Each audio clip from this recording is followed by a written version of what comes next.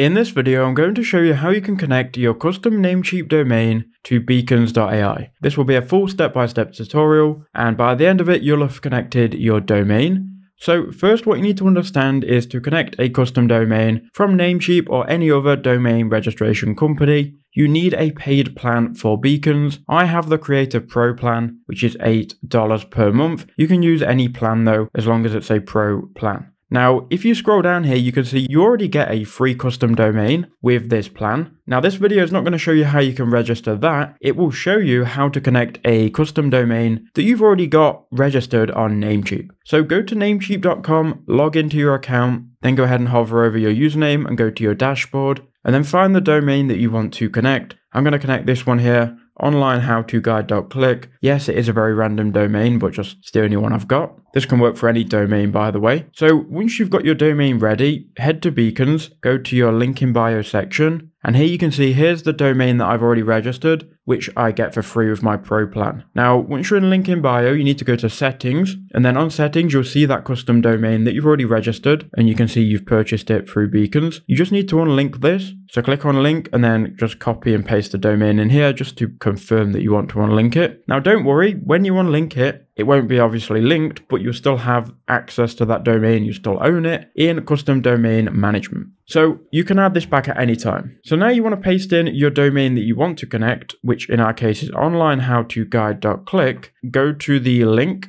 already own a domain you want to connect. Click on that, and then you want to paste in your domain into this box here. Then click submit. And now it's going to give you some instructions on what you need to do. So click on step 1. It will open up an article explaining how to connect your domain. All you really need to do from this though is scroll down and you need to go to setting up your existing domain to your Beacons page. It's going to explain here that you need to add 2 different DNS records, which are A records and AAA records.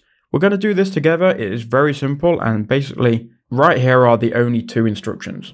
So first we need to go into our domain. So click manage on your domain in Namecheap. Then just make sure you're on the Namecheap basic DNS. Then go to advanced DNS. What you can do here is you can add some new records. So click add new record. And the first one we're going to add is going to be an A record. And in the host, you want to type in @ Now for the value, we can get that from the instructions here. So you can see we're setting up an A record with the name @ and the IP address or the value is going to be this here. So copy this IP address from start to finish. Go ahead and paste that in the value and leave this on automatic and click the green tick, and that will add that one A record. Once that's been added, we need to add an AAA record. So click add new record. Here you can see AAA record. For the host, type @ and then for the value, we need to go back to that instruction manual and then copy and paste this IPv6 address from start to finish. So copy it in this value section and then click the green tick. So now you've basically connected your domain, right? Beacons.ai will be speaking to Namecheap and your domain. And now you just need to wait between 30 minutes and 48 hours for it to be connected. Now, if you click check status, it might connect straight away, but it might also need up to 48 hours for it to be connected. Now, you can go ahead and check, so just copy your domain and see if it redirects to Beacons. As you can see, mine looks like it's redirecting straight away. Let's see if it's connected. So there we go. So mine is connected within seconds. Yours can take up to 48 hours, but just be patient. As long as you follow them steps, you will have it connected. So that's how to do it. I hope that helped you out.